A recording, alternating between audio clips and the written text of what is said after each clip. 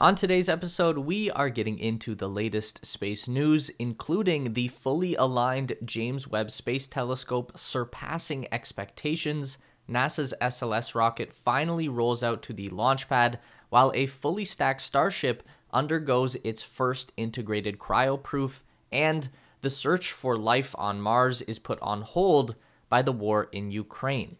So, let's get going. This is the Space Race. The first ever in-focus high-resolution infrared image from the James Webb Space Telescope has been released by NASA.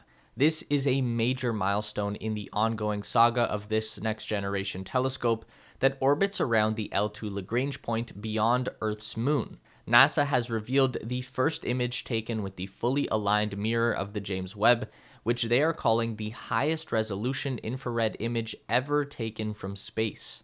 The James Webb team has said that the telescope is already exceeding every expectation they had and is actually performing better than computer models predicted that it would, resulting in higher resolution and better waveform quality.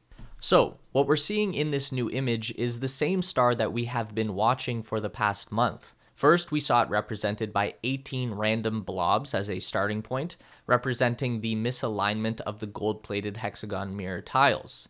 Then, the 18 points were arranged to their corresponding mirror segments and brought into focus. Then each of the 18 images were stacked to concentrate all the light into one single place. The physical tiles were still operating as 18 separate telescopes, all pointed at the infrared camera. To get the result we are seeing today, the team performed a course phasing procedure, which is using a piston mechanism under each tile to move it up and down until the segments come together in creating one monolithic primary mirror. And the final phasing is the last bit of alignment that brings the telescope to peak performance, focused together as finely as the laws of physics allow. This fine phasing will continue periodically to maintain the perfect image.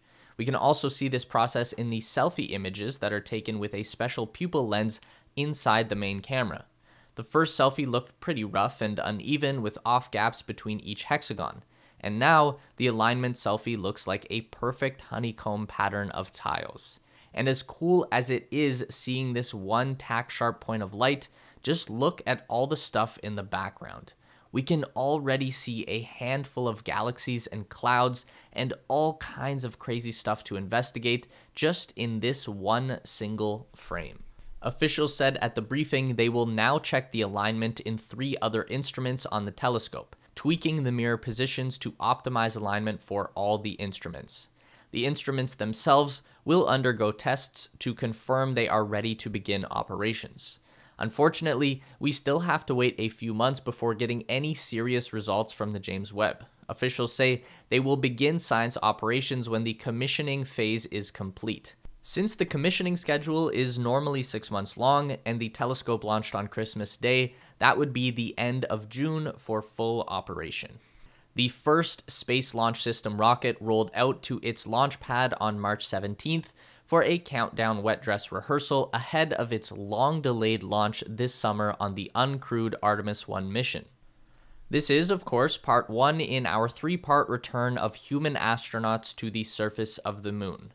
Artemis 2 will be a crewed orbit, and Artemis 3 will be a human landing.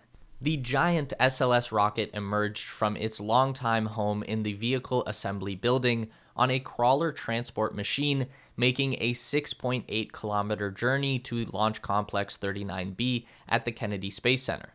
Once there, the rocket was connected to the launch tower with several umbilical arms. This made for some pretty spectacular video and photo opportunities. The SLS shares most of its technology with the old Space Shuttle program, using the same RS-25 main engines and a very similar main tank with side-mounted solid boosters. In the case of this new system, the crew module is Orion spacecraft on the very top. During the presentation of the SLS, NASA Administrator Bill Nelson said, "There is no doubt we are in a golden era of space exploration, discover, and ingenuity in space, and it all begins with Artemis 1. This will demonstrate NASA's commitment and capacity to extend humanity's presence on the moon and beyond." With all of the publicity now out of the way, it's time for SLS to get into its first round of serious testing. Crews are doing preparations for a countdown test called a wet dress rehearsal. That work will start with connecting the vehicle to interfaces at the pad and go through tests of various systems. That includes tests of both hardware and software systems on the vehicle and ground equipment. That will culminate in the WDR itself when the SLS core stage is filled with liquid oxygen and liquid hydrogen propellants and goes through a countdown that stops at about T-minus 10 seconds just before the core stage's engines would ignite. The WDR is scheduling for April 3rd. About a week and a half later, the vehicle will be rolled back to the vehicle assembly building for any corrective work from the pad tests and for final preparations, then rolled back out to the pad again for the Artemis 1 launch no earlier than June. It might not be the most technologically exciting rocket, and it might even be a gigantic waste of money, but SLS does look pretty damn cool, and we are very excited to finally see it launch. Speaking of gigantic rockets hopefully launching this summer, the SpaceX Starship and Super Heavy booster have completed their first integrated cryoproofing test. This is where the tanks of the rockets are filled with super cold liquid nitrogen to test the structural integrity. Last week, we saw ship number 20 again lifted into the air by the Mechazilla launch tower and placed on top of Super Heavy booster number 4. SpaceX used this occasion to conduct a full stack cryoproofing test for the 420 rocket. We've seen both stages undergo several cryogenic tests on their own, but this was the first time we've seen them tested while integrated.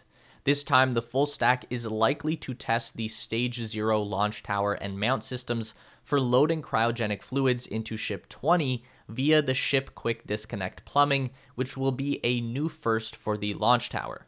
Once this test is complete, and providing all goes to plan, the next steps would be to pump liquid oxygen and liquid methane into the vehicle and see what happens. All of these proofing tests are setting the stage for SpaceX to conduct more static fire tests with the Super Heavy booster. This is going to be the big show. Booster 4 has 29 Raptor engines installed, and we have yet to see SpaceX fire more than 3 Raptors at one time. So lighting up all of them at once is going to bring the noise to Starbase. It could also be the point where we see our first booster explosion. As more and more time goes on and more progress is made at Starbase, it's looking less likely that Booster 4 and Ship 20 will actually be the first orbital launch candidates. SpaceX have built several new iterations of the 2 rocket stages, with various improvements and modifications in the time since 4 and 20 were built last summer. So while Starship 420 might be capable of making it into space, the test would not prove totally useful because the design of those vehicles is already out of date. We're still hoping to see at least a full engine static fire with Booster 20 someday very soon, which might result in an explosion, which will also be very cool. ExoMars is a joint European Space Agency and Russian mission to Mars that is supposed to land a rover on the planet to search out signs of ancient extraterrestrial life. The rover was expected to launch late this year, but due to sanctions brought on by Russia's invasion of Ukraine, ESA has decided to suspend its cooperation on the project, leaving ExoMars in limbo.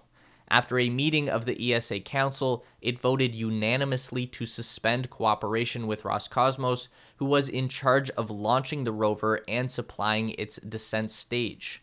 ESA noted in the statement, "We deeply deplore the human casualties and tragic consequences of the aggression towards Ukraine. While recognizing the impact on scientific exploration of space, ESA is fully aligned with the sanctions imposed on Russia by its member states." ExoMars was supposed to use the Russian-made Proton heavy lift rocket as its launcher from Baikonur Cosmodrome, and then land on Mars using the Kazachok lander. Both were provided as contributions by Roscosmos, so this is more than a question of just replacing the rocket booster, it would also need a new integrated landing platform. The rover itself also includes Russian instruments and radioisotope heating units supplied by Russia. ESA has now launched into what they call a fast-track industrial study to look at alternatives for launching the mission, which will place the European-built Rosalind Franklin rover on Mars. They are reportedly looking into options with European states or a partnership with other space agencies. One obvious option would be renewed cooperation with NASA. ESA had originally planned to cooperate with NASA on the ExoMars program, but ended up turning to Russia a decade ago when NASA pulled out. The Europeans are suggesting that NASA has already shown new interest in supporting the program. Either way, the new launch window to search for fossils on Mars is set back to at least 2026 in the best case scenario, which is a real shame. Meet us back here every week for more updates on everything aerospace industry and interstellar exploration related. Make sure to give the video a thumbs up today if you liked it. That really helps us out for real. And subscribe to the Space Race for more videos just like this. We do one long form essay and one news update every week. And if you'd like more, we've got 2 more on the screen for you right now.